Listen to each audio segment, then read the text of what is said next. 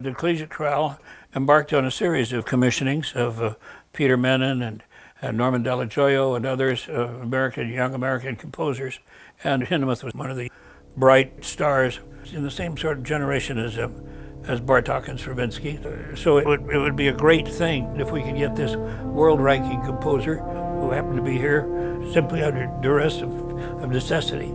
If we could get him to write a piece, and it's really ludicrous to think of it now. The commission which he accepted was a commission for $1,000, and he wrote this 65-minute piece, which he dearly loved.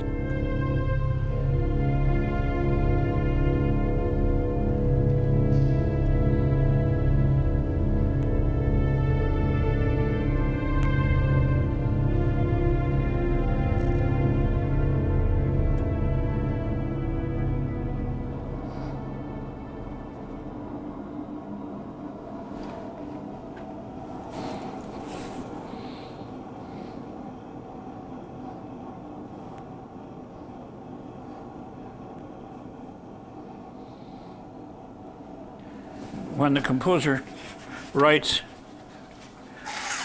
he knows that he wants this loud and he wants it beginning softly, but he doesn't indicate how you get there. He also doesn't indicate always in any one of these voices, one is more important than the others.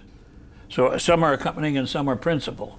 So what I'm doing is letting the player knows immediately on his part as he approaches it, or the principal, or whether it's subsidiary, whether he's supposed to listen to something else and play it or play it as soloistically as the really structurally important part. For instance, the principal theme is dee dee pee pum, and if you play each note, you get exactly the same dynamic. You get one team team team instead of tee tee tee, leaning into it and making a phrase out of it.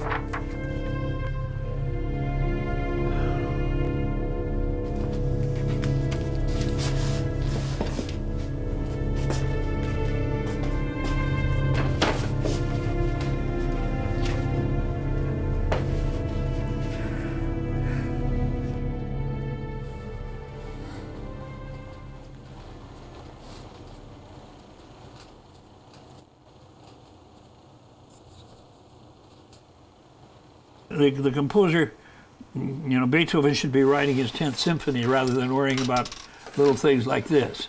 You see? He's got more important things to do. He can't stop for all this nitty-gritty. And this is the performer's responsibility. And in case of a conductor, it's the conductor's responsibility to give as much information as is helpful to every because none of the other people have had the privilege of looking at the score. They haven't seen the complete work. All they have is their own part. And so you're trying to give them an information which enables them to move into to serve the fabric of the whole piece.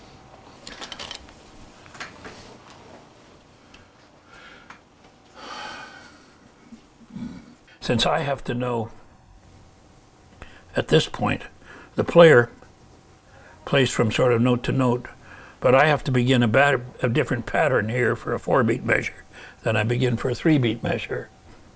So I have to know at this moment how long this measure is going to be over here, and he's written up here 3 and 4, but he's never let you know when they're 3 and when they're 4. You see, so he goes back and forth between 3 and so I color code that. That catches my eye, and I'm color. Those are 3 beats.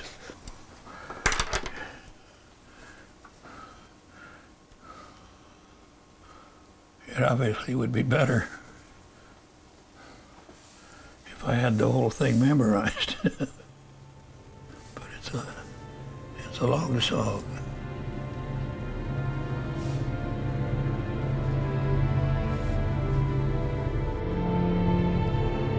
If you find yourself singing a major or a minor triad, you're probably wrong unless it's the last note.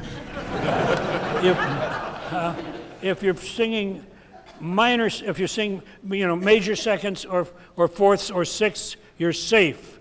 Only sing minor seconds or major sevenths when it's in root position. And then you say, here we go. Sing 1 and 2 and T, because it gives us 2 chances to identify the note. And 1 and 2. A T and 1 and 2 and T and 1 and 2 and T and 1 and 2 and T and 1 and 2 and T and 1 and 2 and T and 1 and 2 and T and 1 and 2 and T and 1 and 2 and T and 1 and 2 and T and 1 and 2 and T and 1 and 2. It's a difficult piece for the choir because it's a language which is not. Most harmonic language are built upon relationship of thirds. A chord plays, you play one, then you play a third note above it, and you play a third above that, and you play another third note above. But Hindemith will only use triadic harmony. Will seldom use triadic harmonies except as conclusions. And most of the times you're working with second and seventh relationships. You're working with dissonances that are very consciously, while each line sort of makes a good sense of its own. It arrives in conjunction with other lines, not at what we sort of are accustomed to. So its language is a little difficult. It becomes less and less difficult, and as obviously as you become familiar with it, and you also begin to hear more implied, because he was so conscious of the overtone series. You begin to hear, and this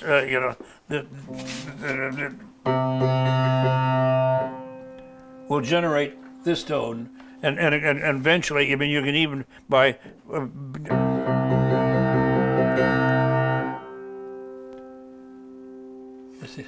Yeah, and then probably you would get this. That's all I did.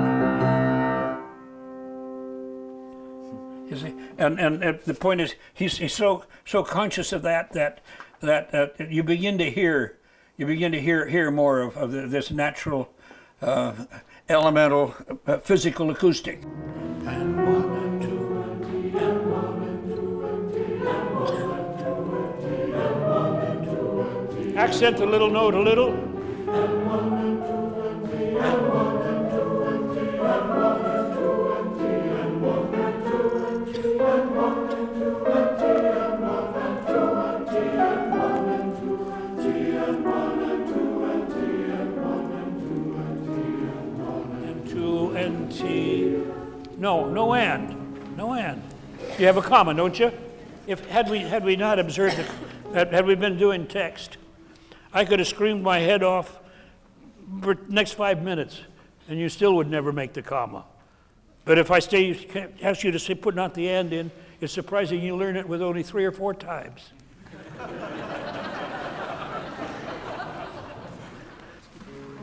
The other thing I want to say is that maybe a word should be said about what we call count singing, and that is that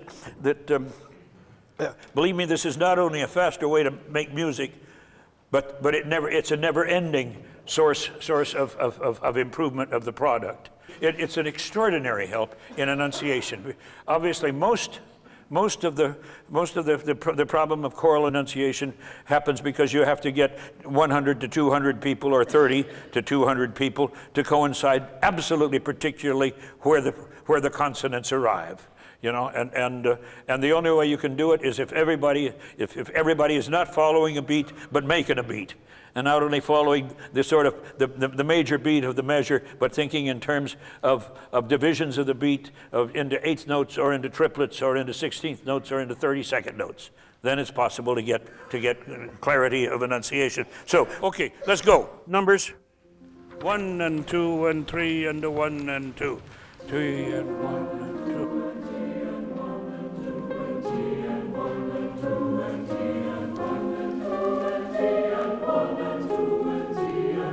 There are 2 major responsibilities. The first is to build the choir. The second, I suppose, is to build the choir. And the first is to build the work.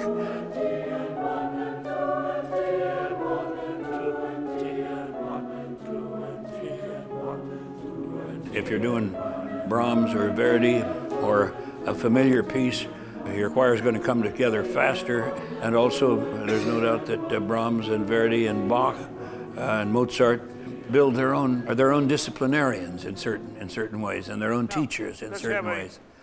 D natural for the basses, an F sharp for the tenors, and an E notch for the altos, a G sharp for the sopranos, and sing your text in tempo. And 4, 2, 3, 4, 2. Oh. No, I don't hear the tenor and the alto syllables. Powerful, pow. Again, 1, 2, 3, 4, 5. Oh.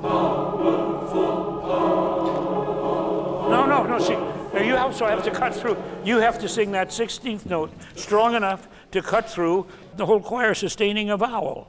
Powerful, and it has to be, we would hear it if you sang a D. Powerful. We would hear it if you sang a D consonant. How strong do you have to make a W to equal the strength of a D explosive consonant? Your W has to become an explosive consonant. Ready? Again. And 1, 2, 3, 4, 5.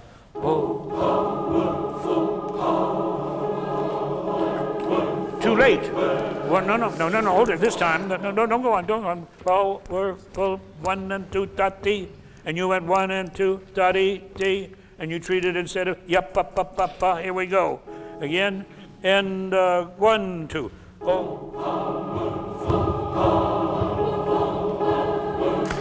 That's the first time I've heard it out here. Now it has to be enormously strong. Again. And 1, 2.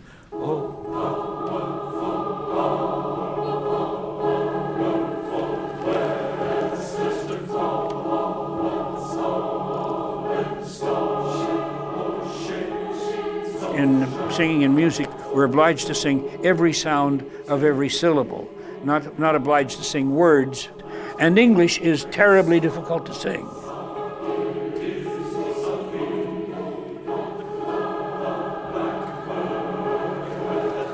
Anybody who's sung in chorus has sung, a Requiem Mass of Mozart or one of the Masses of Verdi or something. And Latin is the easiest language to sing because it doesn't have diphthongs and triphthongs, compound vowels, and doesn't have as many interruptive consonants, which have to be sounded so carefully and pedantically even as English does to make sense.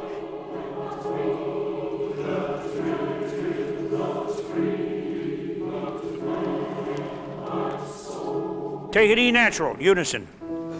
Now sing the text syllable by syllable, each syllable one beat. Oh, powerful western fallen star. One syllable for one beat. Ready? And now sing. Oh, powerful western fallen. Now, I get west, what we should have western fall. We need the neutral syllable between western and the fall. You have two consonants. Mark it. Oh, powerful western fall. Ready? And now sing. Oh, powerful western fall. I think you may need a little bit of powerful aware. Powerful aware. To get the ooh, the ooh and the beginning of the ooh. Ready? Powerful aware. And now sing. Oh, powerful western the fall, western the fall. Again, and 1, 2. Oh, powerful the western the fall, and the star. Fall and the star, fall and the star. Put another one in. Ready? Oh, powerful, and 1, 2. Oh, powerful the western the fall, and the star. Oh, shades of the night. We could begin to work now on the diphthongs and have O shades of night, because we can't sing an A without having a disappearing E. We can't sing an I without having a disappearing E. Ait, light. You can't sing an O without having a disappearing oo. O shades of. You see, it's extraordinarily complex. Extraordinarily. And anybody thinks they can handle text and pitches at the same time is just insane. We can't even handle text by ourselves now singing unison, on a monotone. Ready? And 1, 2.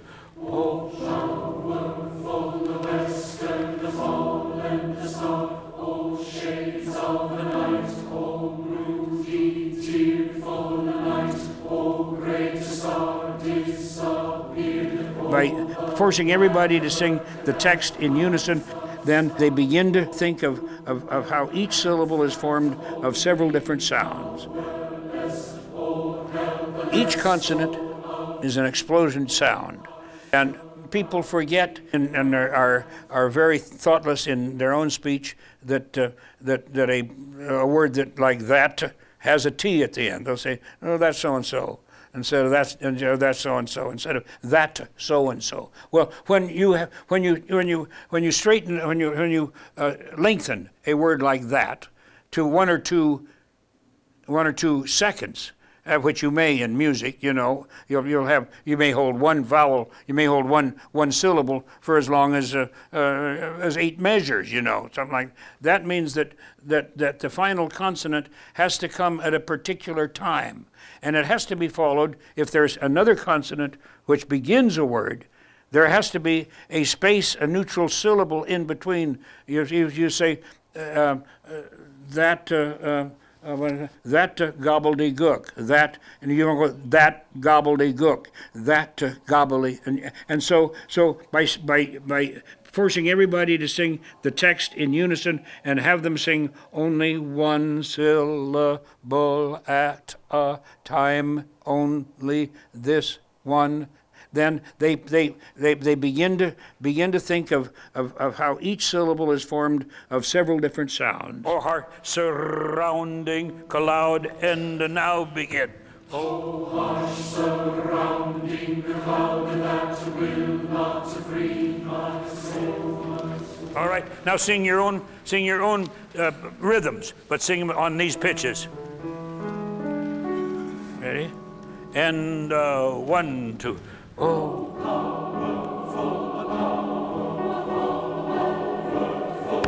Good. I didn't hear lower. I didn't hear lower. Now, this is infinitely more difficult because some of those things that we had, a full second to do with each syllable on a second on a monotone now have only a 16th note or a 32nd note. That means that to get the neutral syllable in, you have to divide your 16th note in 2 and make make the principal vowel a 32nd and make then the neutral syllable, which follows the consonant, a 32nd. Ready? Here we go again. Poco marcato, and 1, 2. Oh, powerful, powerful, the masters to fall, and the song. Right. Be sure that the principal vowel gets on the beat. So because it's the one that makes the principal pitch, and put all those other things ahead of the beat. Here we go, and it's getting great. Some of you, I can even think, giving me the sensation that you're trying. And 1, 2, 3, 1, 2. Oh, powerful, powerful, the masters to fall, and the song, oceans of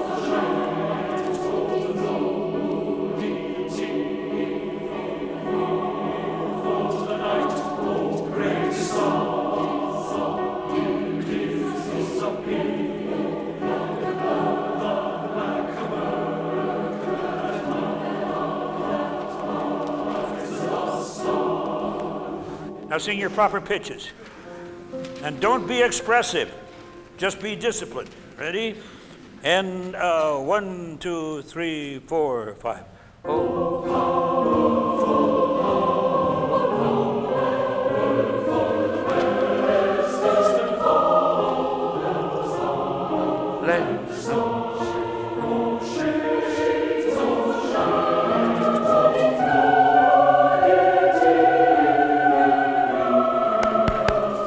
Now you're singing too loud to be disciplined, If you generate that much sound, then you cannot make your neutral syllables and you can't make your silences mean as much. Now everybody, sopranos down an octave.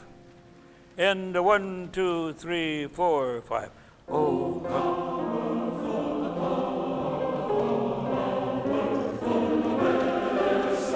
powerful,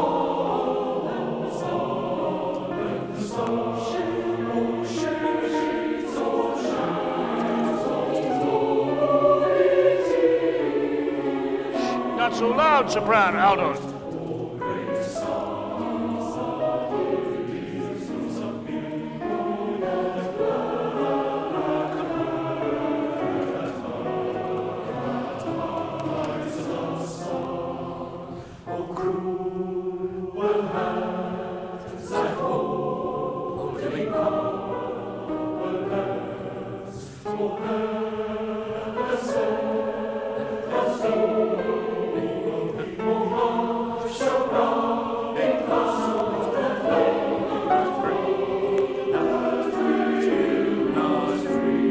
Attention.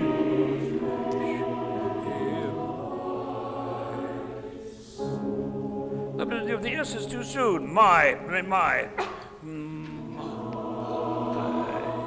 Oh, get off of it. Get off of it. My. Is it? Do you have it marked staccato? Do you have a rest marked after it? Well, why don't I have a comma marked after it? Well, put a 16th note rest or something. My. So. 3 and 4 and 4. 3.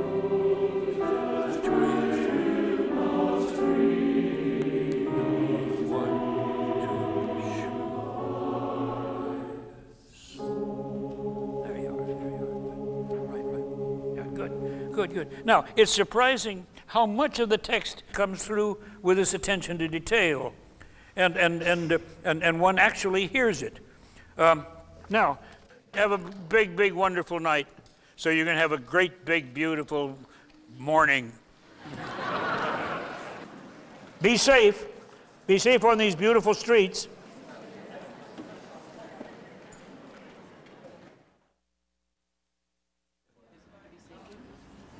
I like singing in English. Yes, it's a beautiful language for singing. Very expressive, accentuation, and the sounds of the vowels are so beautiful. I like. Catherine, qu'est-ce qu'elle a fait, Catherine?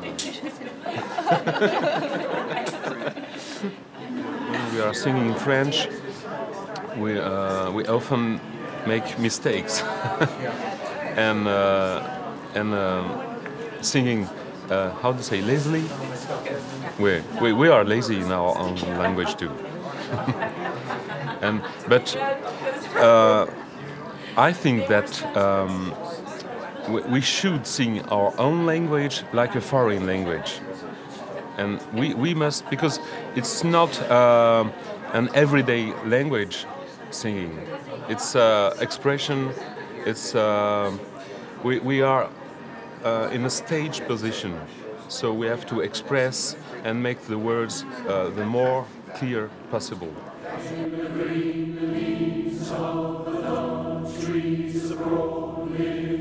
Can you get a TR ahead of the beat? Trees, trees again. Pale green leaves, begin on pale. Ready? Now. Pale green leaves of the trees of broad leaf. Is it necessary to point out that the syllable trees is a single syllable word, but it has t, an r, an e, and it has z, and it has 4 sounds in it. And what we're after is to sing the 4 sounds. And the word pale is a single syllable word, but it has a p and a and a disappearing e, pe, and a ul at the end, so it has 4 sounds. And we're obliged to make all 4 sounds. Leaves, ul, e, v, z. Of the trees, prolific. Ready, we go? With the fresh. We need fresh a little bit more. And now. With the fresh sweet herbage underfoot and the pale green leaves of the trees prolific. It's coming, it's coming. Let's, front row stand up and face the rear. Rear row stand up and face the front. Here we go. 1 and 2 and 3. Hello, Marietta, mighty man. Bravo. And tempo.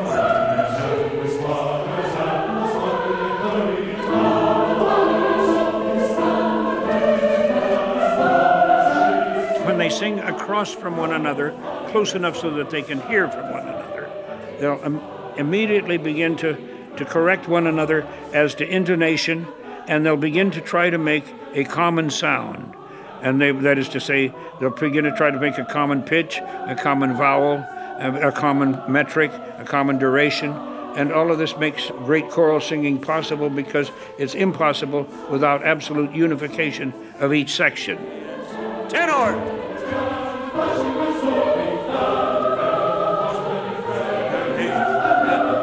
All right, Francis, sopranos, you wandered all over the place. Depart, and you slowed down, and you didn't keep up with the tenors at all that were really yada da dee ba da dee ba da da. It just didn't work at all. You sing independently. When you get long notes, they're like Pavarotti. They just stay there, sit there. Be seated, face the front, everybody. Here we go again. 63. It's as difficult to sing in tempo as it is to sing in tune. I mean, it doesn't come naturally. It particularly doesn't come naturally if you're singing in 3, because you don't have 3 legs or 3 arms or 3 eyes. What comes naturally is obviously digital and pedal, and man is an ambi creature, and everything that is triplet is off balance, and one has to work at making these things right. If you had 3 legs, as we say, our marches would be waltzes. Ready? Here we go. 1 and a 2 and a 3. 1.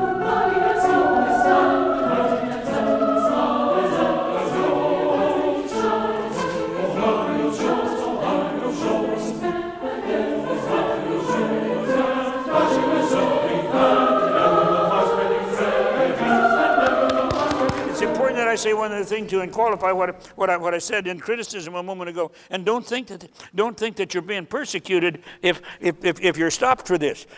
A great string quartet. I've been president of rehearsals of the Guarnieri Quartet and also the Juilliard and so on, and the Cleveland Quartet and so on, and they'll spend 15 to 20 minutes trying to get 1 bar triplets against duplets, so that it actually absolutely gets together.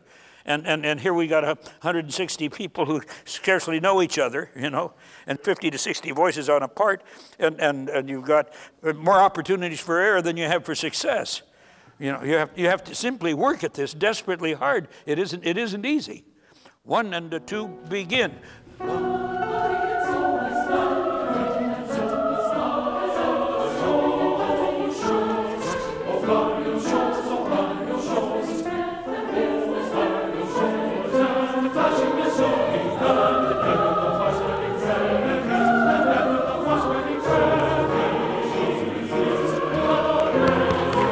I think of one other thing, which is good now. Think of each beat as a hot plate, and you want to get off of it.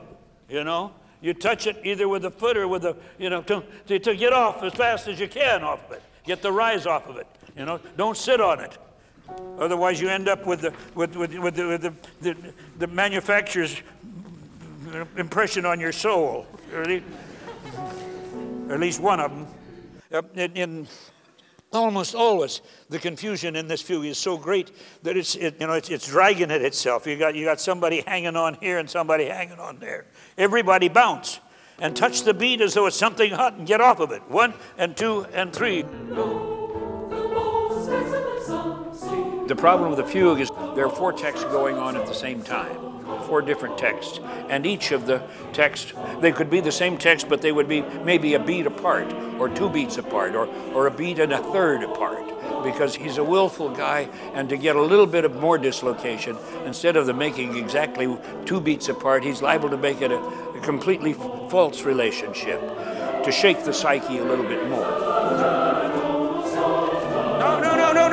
No. This is resting too much in terms of the last of the third and the 6th eighth. And you ta-ti, ati, ati, and you slow down and say 1 to 3, 6 1 3 4 6 1 3 4 6 1. Begin the perp with just felt breezes. Top at letter H, and keep the same tempo. And a 1 and 2 and sing.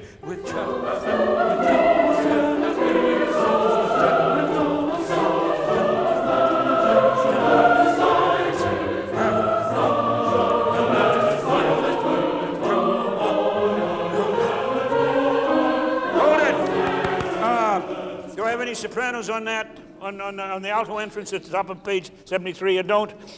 The lowest 1/3 of the second sopranos sing the alto entrance on that A flat. Violet, violet purple. You have to get the principal voice in a much stronger profile, and so you keep constantly adding, whether it's the alto, tenor, or bass, or soprano, which happens to have the principal voice at that moment. You keep adding to their sections and taking away from others until you balance not only among the choir itself, but in terms of what the orchestra is going to do when it gets here.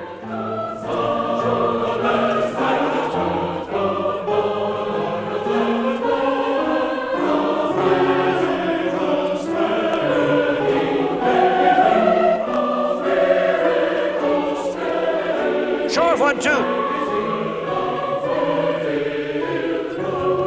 The coming evening, just the coming evening, just the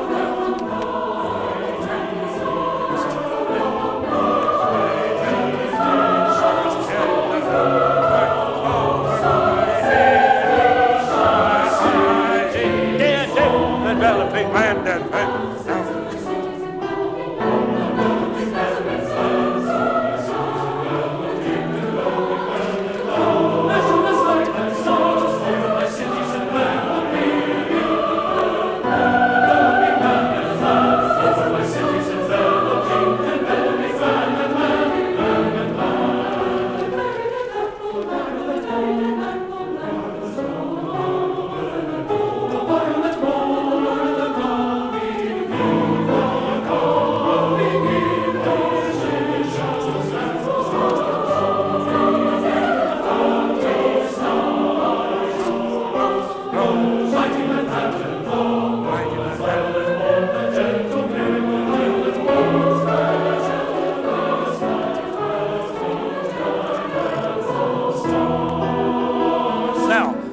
looking at the time, take 10 now. You can't work this intensely without having a little rest. Take 10, we'll take another 10 in a little while.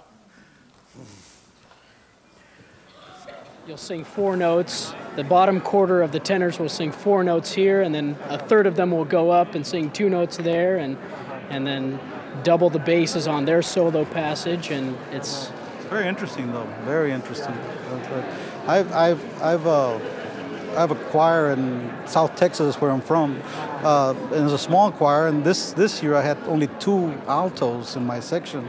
And when I got some of the notes that Mr. Shaw sent us for these pieces, I said, "Whoa, wait a minute! Maybe I can use the same thing." And many times I had the tenors, the high tenors, doubling the altos, and or I had the second sopranos doubling the altos in different sections to get that particular sonority. It's very important, very interesting what he's doing. I'm extremely impressed. This is the first time I ever worked with him. His technique is more to add voices rather than have people sing louder. Wow. He wants people to sing comfortably, and he'll add voices if he wants it larger. So it's Genius, it's much easier to sing. That's for sure.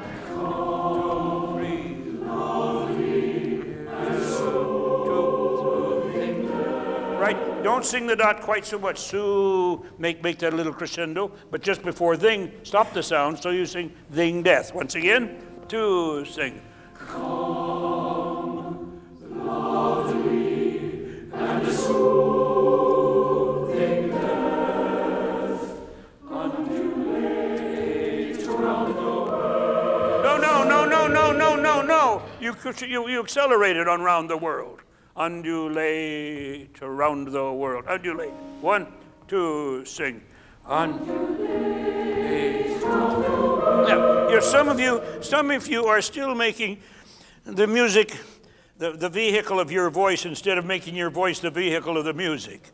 And you think more of your voices than you do of his composition, and more centrally located on that. Instead of making the voice the servant of the music, you make the music the servant of the voice. Undulate. And 1, 2, 3. Undulate around the world, 2, 3. Inly arriving. 1, 2. 2, 3, and 1. In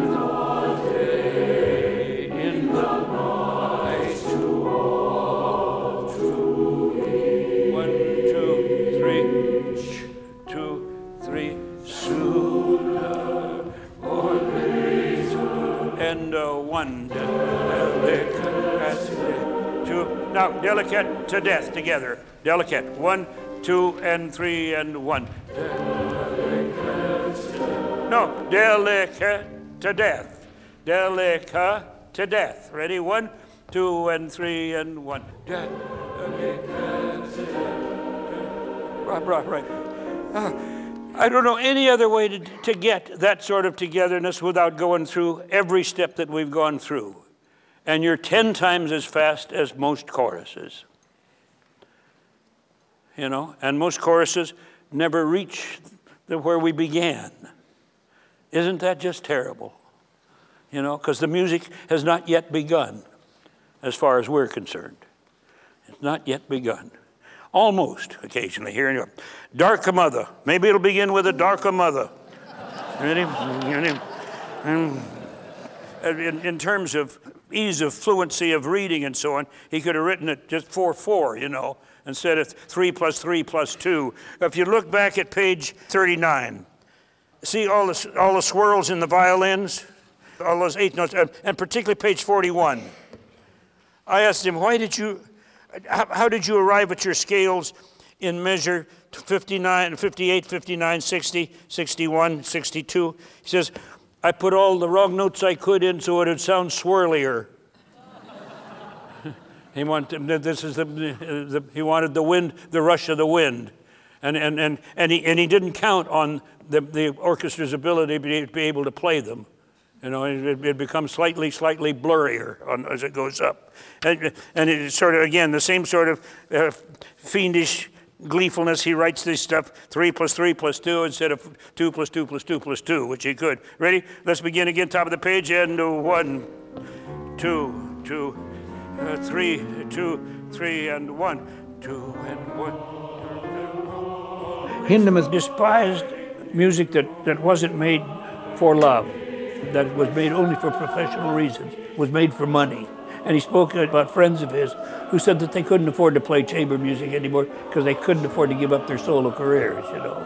He saw that music without some sort of moral commitment to it and to its value aesthetically and I think really ethically. He thought, for instance, that the only way that musicians could preserve their amateur standing and their love for music was to give up playing their instruments and sing.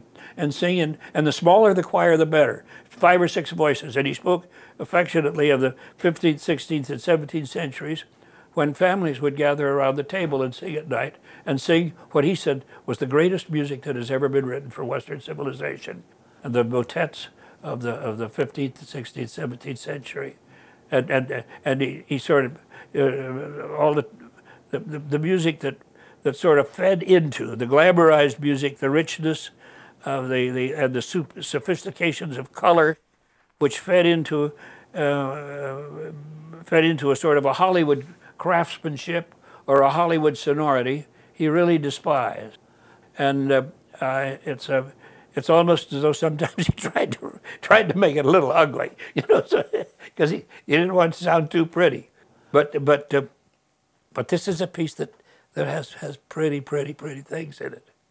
Let's do the duet first, and then we'll go. How are you? Fine. Are you? Oh, Trying to get here all day. Have plenty of time to warm up? Not one note.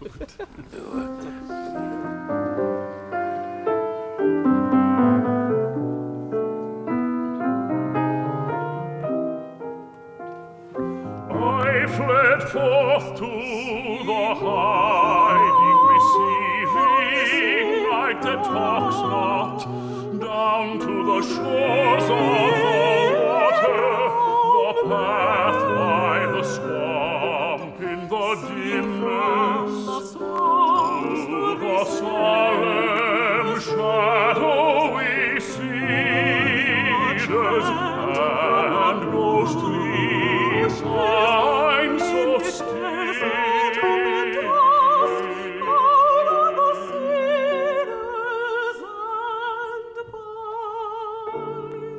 And the singer so shy to the rest received me, the gray-brown bird I know, I tend to be very emotional, and this piece is so emotionally stirring that it's hard to not weep all over the stage a lot of times. And a verse for him I love. Anyone who's ever lost someone that they've loved, a husband or a loved one, the images that are evoked in this piece are very moving, and they touch you to wherever you are in your grieving process.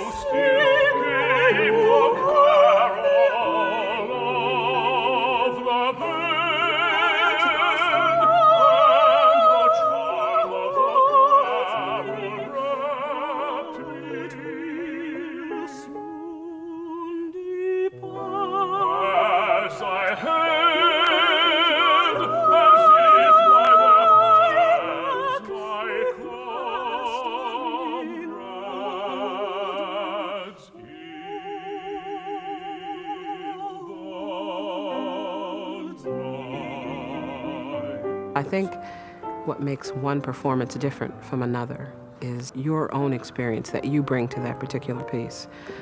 It makes it real for an audience. You can certainly sing all the notes perfectly and sing all the dynamics perfectly and put the right stress on the word, but it's more than that. It's the unsaid thing that makes the connection for the audience. 3 and 4. Now, piano, and again a little darker, a little darky. And 1, 2, 3, 4.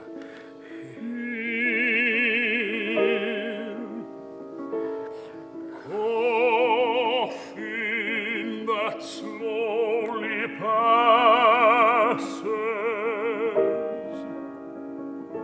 I give you my sprig of lilac,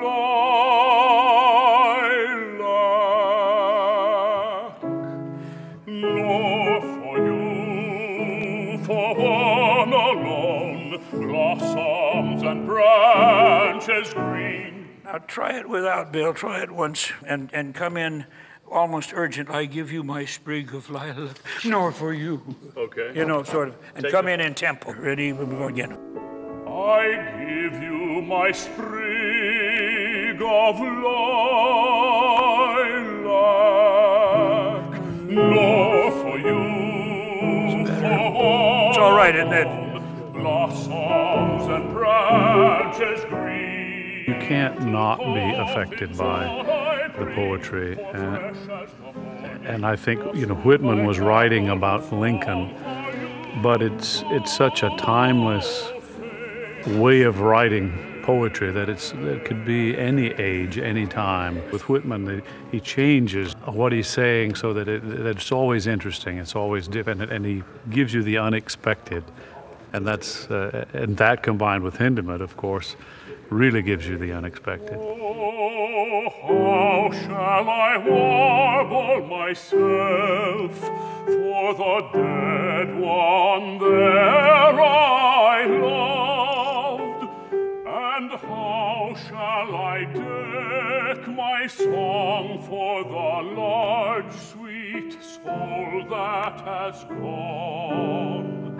And what shall my perfume be for the grave of him I love? They hold a cortege 1,700 miles long, night and day for 2 weeks.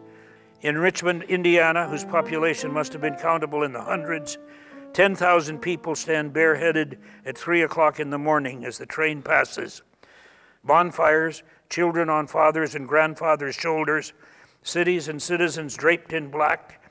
In a country of 30 million people, a land which stretched from the eastern to the western seas, 7 million mourners line the funeral route, nearly 1 out of every 4 living persons.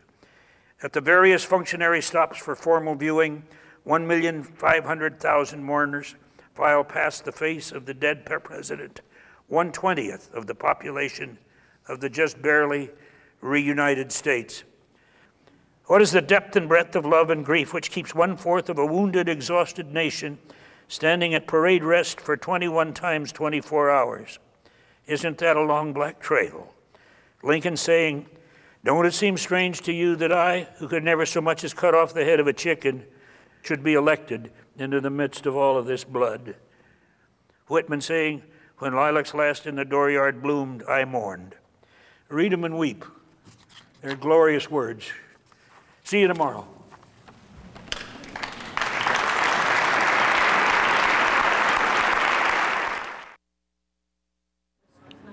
He insists you've got to care. I mean, you can't do this without caring. You can't walk around the edge of a great choral work or any piece of art. You can't walk around the edge of it and not care. I mean, you've got to care, which is why he spends the time and energy he does interpreting the text, writing about the text, transmitting his thoughts to people. And the statement he made in the question and answer period, is true. This stuff changes lives. This is not about waltzing into town, singing a concert, and going away. This is about never quite being the same on the basis of this combination of pieces of music, this combination of orchestra and voices, this combination of circumstances surrounding the performance, and so on. You can't go away from this as though it didn't matter, because it does. I think that Carnegie ought to bill these experiences, and at the bottom say, catharsis guaranteed.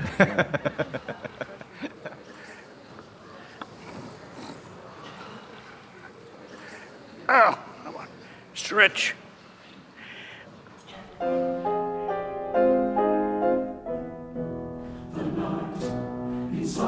Now, that's only piano. That's no color. That's no drama. And 1, 2, 1.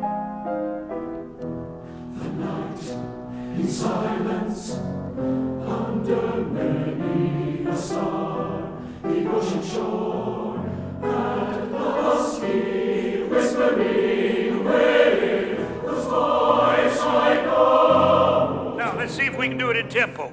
Ready? And 1. Whisper. 1, 2. The night in silence.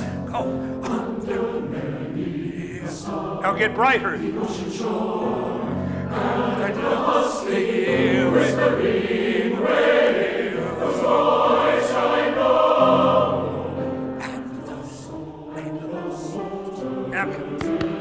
And the soul. Come on. 1, 2, 3, 1.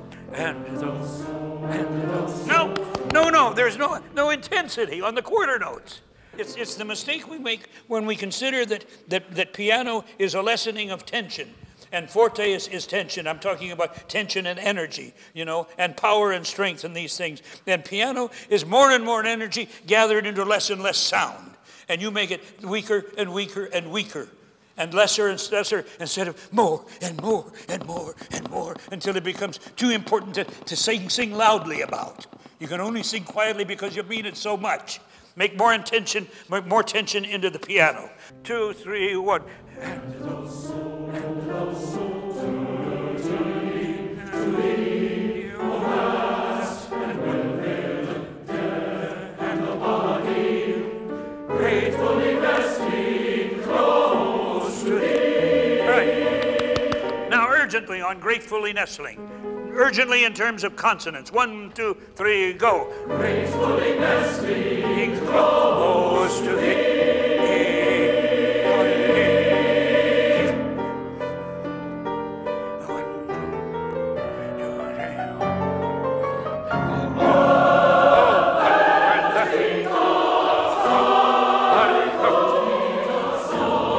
All right. Now what I miss is I, da da ba.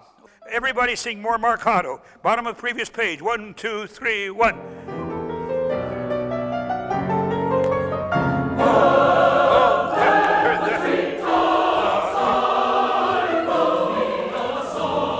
Almost, except the measure, which is the first measure at the top of page 125. I don't get tum tum ti ta tim tum tum pa pa. You know, the first two measures. I don't get a compound rhythm there. Bite your own part. Here we go. 1, 2, 3. If you can reach it. 1, 2, 3. 2, 3. Oh, where the treetops fly, over the rising sinking waves, over the myriad fields and the prairies long, over the deserts cities long, and the teeming wants and ways. Oh, that's so close. But it still isn't good enough. It still isn't marcato enough. It doesn't sound convinced. It sounds like a bunch of people exercising. Oh, it doesn't sound concise enough. Oh, shorten every syllable. Oh, ver the pi, pa pa pa. Close. And 2, 3, 1.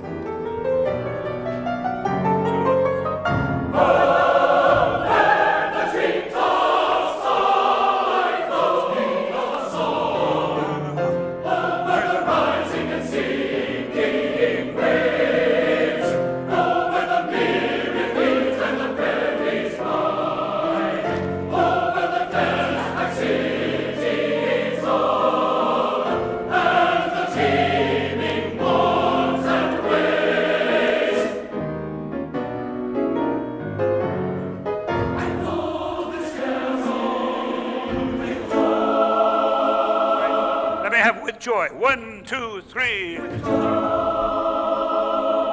Wait for a downbeat, please. 1, 2, 3.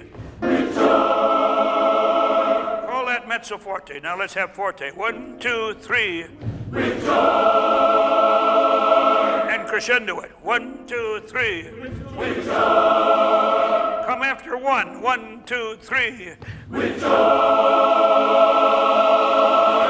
And finish. Oi! Oi! Ready? 1, 2, 3. With joy.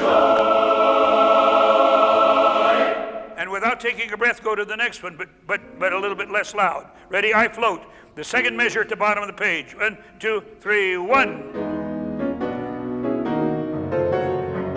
I float this castle with joy. With joy.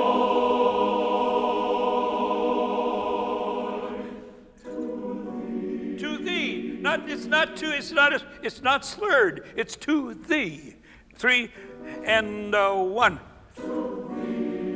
People, you don't understand what a humongous gelatinous instrument the large choir is.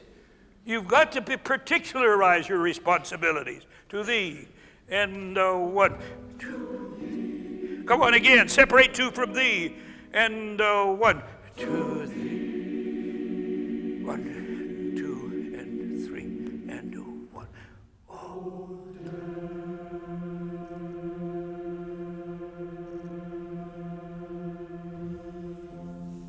And TH, a little more TH. Now, what it lacked, sit down for a second. It's not engaging in show business to go back to the sort of back of conscious, the sort of delirious state of a Walt Whitman that allows him to write this sort of urgency. You see, and it's as though every note in the piece is full of delirium and approach. I mean, you have to either be Bach or a Mormon to sing "Approach Strong, Deliver Us," you know. Yeah, and for the rest of it, it's very, very frightening indeed. And unless it has that edge of emotional dream world in which all of us, share. It's just tissue paper ornament. Now, it isn't that you're bad. It's that the piece is greater than we are. But there's time to get it even right, and there's some noble, fabulous moments. If I can remember the page. All right, great. We'll make her. Bye, get.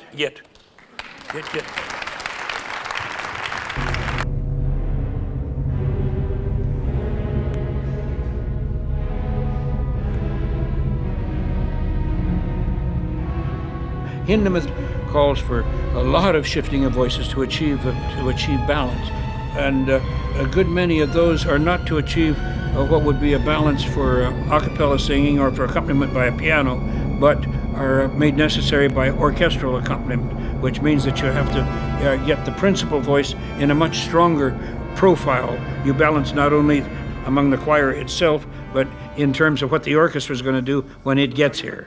Bite the tempo. And sing a little bit more, sing at least one dynamic above what's printed. Here we go.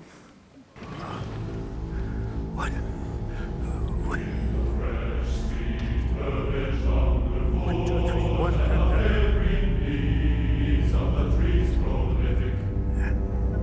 That needs to be more. Mark it up. Remember when we did the mezzo forte. Now we'll have this will take some balancing problems, but we'll face them, get them when we get to them. And oh.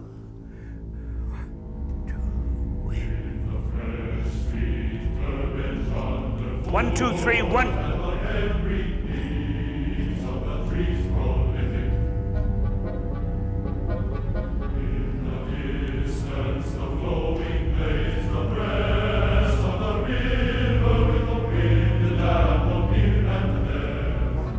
Now a little more from the tenors.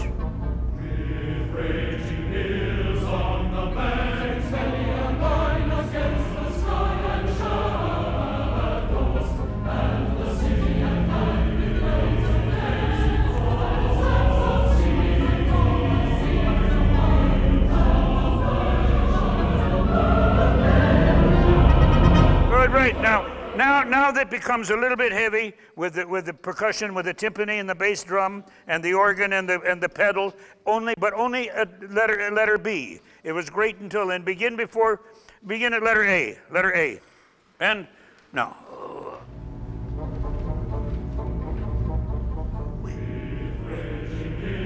The problem of the fugue is a problem of orchestral balance and versus choral balance. Principally because Hindemith has overmarked the orchestra dynamically, and one has to mark it way down and hope that the orchestra, when it hears its own excitement and it hears the excitement of the chorus, will hold back and play the narrower dynamic range.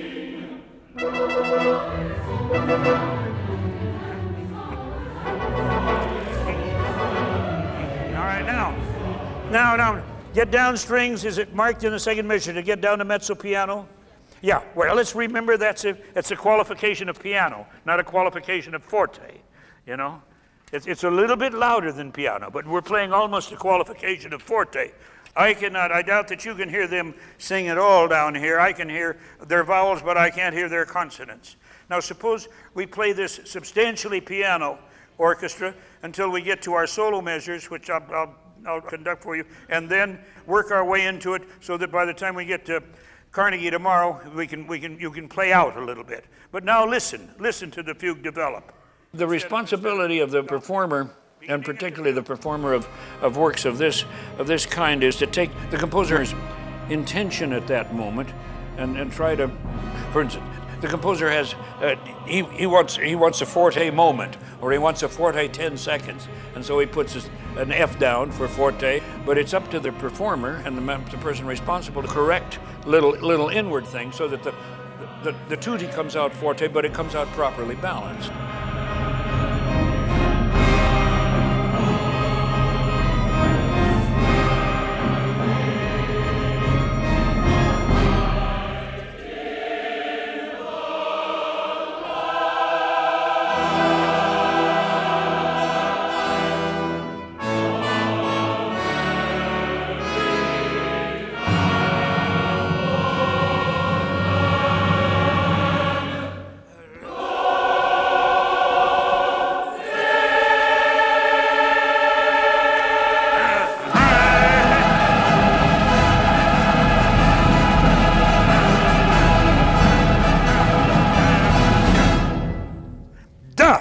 on the downbeat.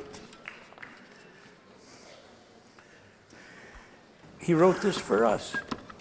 This is his letter, autographed letter to me, and to you, and it's just, Lordy, it's at the top of artistic sensibility and of affection for a fellow man. And now, he actually said, I'm sure it's true, he said to Otto Luning, he said, the reason I write so much music is because so much of it's bad. But he put it up against Naney and Gesang der Parzen and stuff. He didn't put, and the B minor Mass and the St. Matthew Passion and such. And it is bad. I mean, the trombone trombone sonatas alongside of the St. Matthew Passion. So is all the rest of mankind. And singing a piece like this changes lives. God damn it, it changes lives. You don't think the same anymore. You don't cry over the same things. You don't love the same way. You're different. And it's just too damn bad that humanity isn't ready for it. That people aren't ready for it. It might even change a vote in Congress or something occasionally. If enough this. So that's part of what I believe so much about the amateur arts. It's great to raise singers to professional responsibility. That's just fabulous. But our problem is to change, not singers, but to change society. Do you consider yourself a teacher? I don't. If I'm smart, I don't consider myself.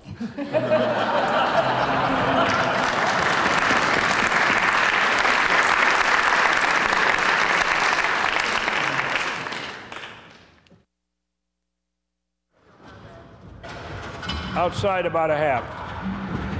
Outside about 1. That's it. Inside about a half. Inside about a half. Inside a half. Inside a half. Well, outside now a half. Take it out. Take it out. All right. That's okay. Inside, that's okay. That's okay.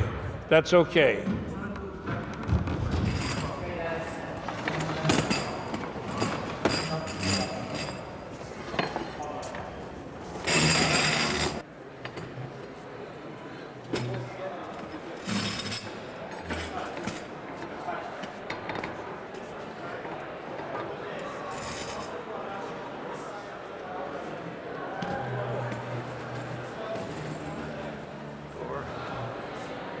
We have enough time this morning to enjoy the velvet of the hall. Listen, listen. Ready, stand up, new o, same thing beginning, new. O.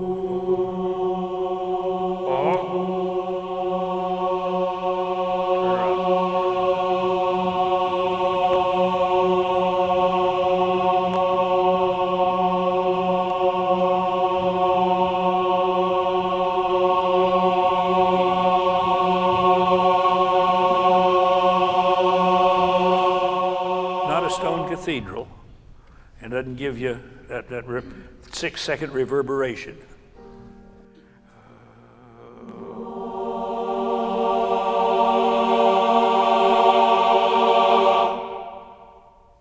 See, it's scarcely a second and a half. It's not as much as you might think, but the quality is absolutely delicious.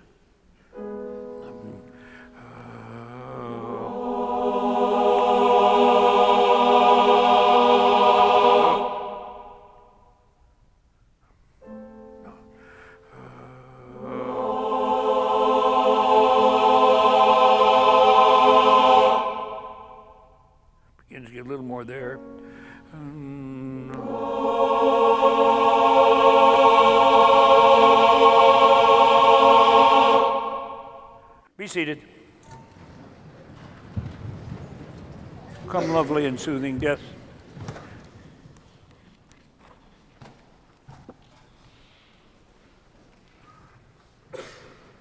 Ready? End.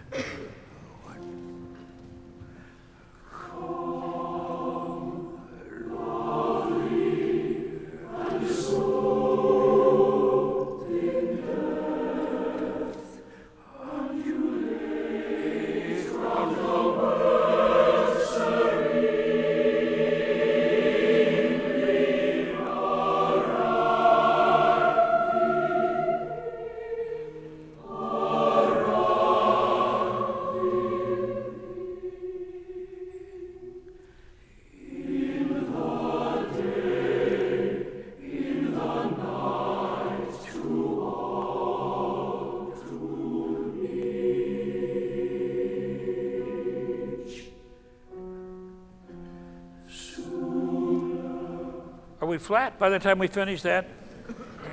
How much? 6 or 7 cents? 10 cents? The thing that's always helpful to me is if you repeat a note, don't repeat it. You know, begin a new pitch. Know that your body is, in the meantime, that you've used up enough breath with that so that the vocal muscle is less ready to respond and has less oxygen and so on. So improve your lie, you know. Pick up the ball and move it to where you can hit it. Here we go. I'll tell you what, do it, I hate to take the time for it, but this has worked enormously. Try to be, by the time we finish these 6 measures, try to be about a quarter of a step sharp. I mean, really work at it. With our choir at home, I'd ask them to be a half a step sharp. But try to be a quarter of a step sharp. And now.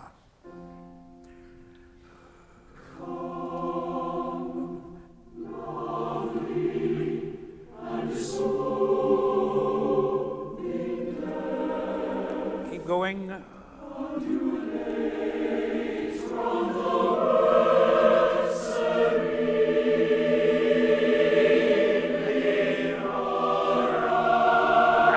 Up.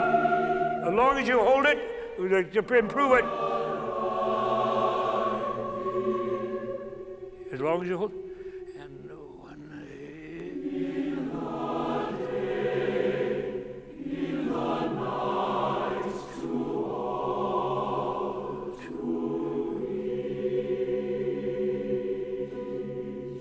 we're a little sharp. What? A little sharp. Not nearly enough. How many of you tried to sharp? Well, see, it's that difficult to sing in tune. I mean, as a physical proposition, not as a mental proposition. You know, sort of. The voice is betraying us that much. Take it without my beating it. Stand up. Ready? And hold this tempo and put every nuance in.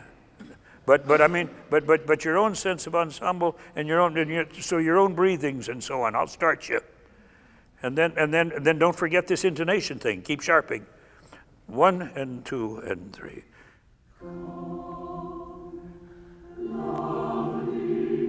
No. You didn't sing lovely. You don't sense one another. And also you sing badly. Bad lovely. You don't. Again, 1, 2 and 2.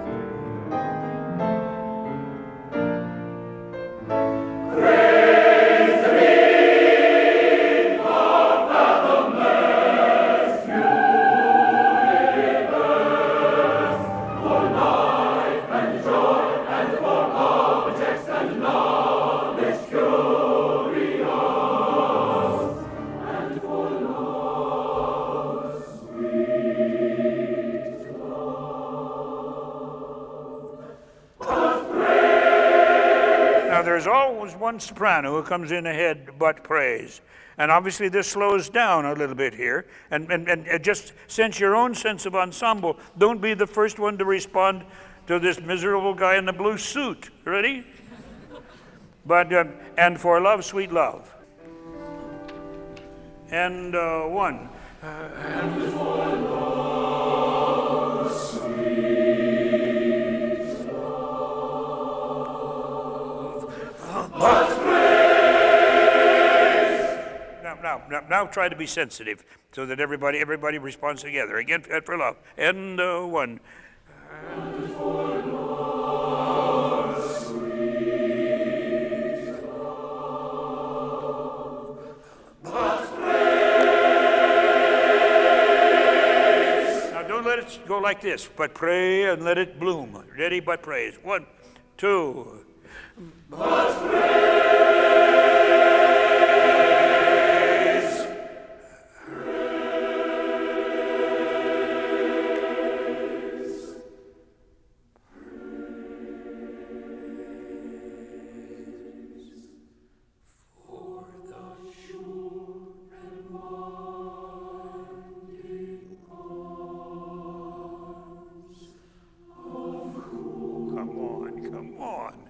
Come on, of sure and winding arms. 1 and 2. For the sure and winding arms of cool and folding. Right. Did you not hear what happened? That 1 or 2 voices just don't have any sense of the ensemble of when the rest of you are coming in. You see, it's a part of it. I mean, by now, you have certain responsibilities to one another. We've tried to. That is, now be seated a second. You know, you go down like this with the Philadelphia Orchestra, and the sound comes, pow. You know. And you go down like this with the Cleveland Orchestra, and you start back, and they'll decide when to begin, and if it's a piano attack, and you have to be sensitive to your group, and you're not. The durations of your silences are not identical.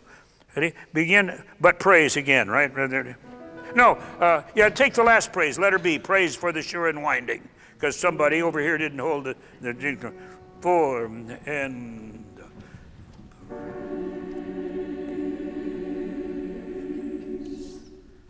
for the sure and winding arms of cool and folding.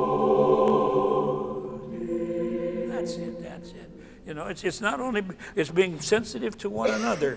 I mean, music is just terrible when it's dictated from the podium or any place else.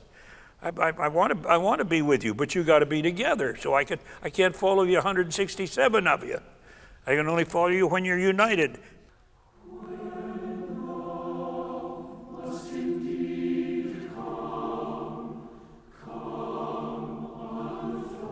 Could you hear that? Could you feel that delay? How many could sense it? You could come. Well, that's not enough, you see. Come, unready. When thou must indeed come. And 2. When thou must indeed come, unfold to me. 1, 2. Great. Good. Okay, we're ready. Okay, orchestra. Anytime you wish. Break a leg. Good. This is what Mr. Shaw will look like for about the first 3 minutes on stage, and then when he really starts, then he gets warmed up, and then the hair goes into the face, and you know, he really starts to get into the music and the muscles start going, and you can just, watching his face is almost too much for you to sing for. I mean, it just, you know, the emotion is all there, and you know you need to watch him, but every second that you do, you just almost lose it, because it's just beautiful to watch him.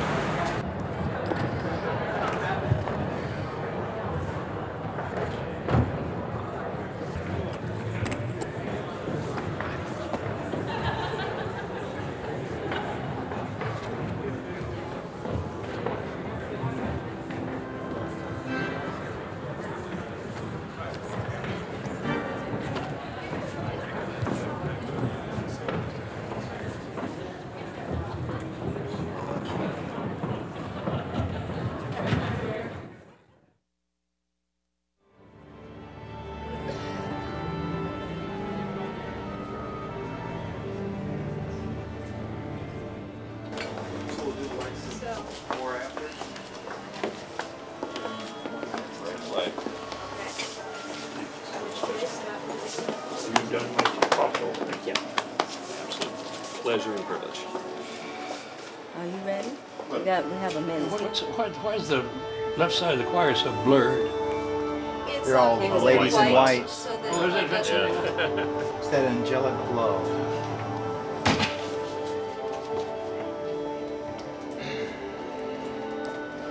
It's a black and white. The path is go past the bass drum and hang a right, and then between the first and second violins. Well, yes, but between, what about, I got two stanzas. First violin's back there. Between the first to their right, to those ones that are tucked into their right. To their right. Leave one desk all the way out. Walk inside the outside desk. All right. That's your close-up, Mr. DeMille. Is it mine? Mine decision? I was ready. Toy, toy. Thank you, sir.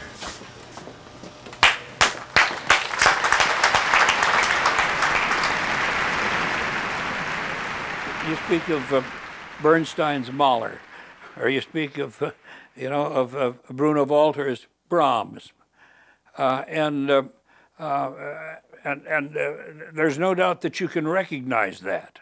That is to say, but the danger, it seems to me, is to approach the composer as though you were trying to put your stamp upon him. I think that the thing for the conductor and performer is to be as a clear glass as possible, and not as shine his own light on the work, but let the work shine through. Now, somehow, that is also inescapable, in spite of my desire to be a perfectly clear glass. Undoubtedly, I'm a little opaque here and there, and I'm sorry for that. But I'd like to be clearer if I could.